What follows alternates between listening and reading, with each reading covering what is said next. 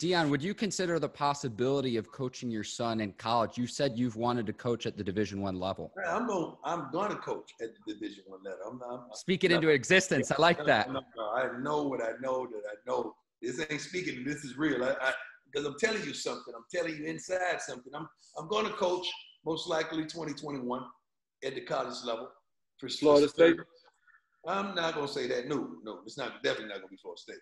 Oh, so it's going to be a school in Texas then? No, it's not going to be in Texas.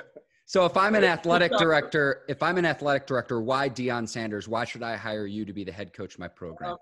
First of all, I will answer that question expeditiously that I have sat in all three seats. I've been the dad that you're trying to recruit the kid. I've been the kid that you've been recruiting, and I've been the coach that you're trying to get me to influence the kid to come to your school as well. So I've sat in every seat that you could possibly sit in. And I know this game really well, but more so than that, I know people.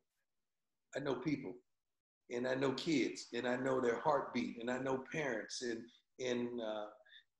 you mesh all that together, and you're gonna have, only thing you need then is consistency in what you do and who you are.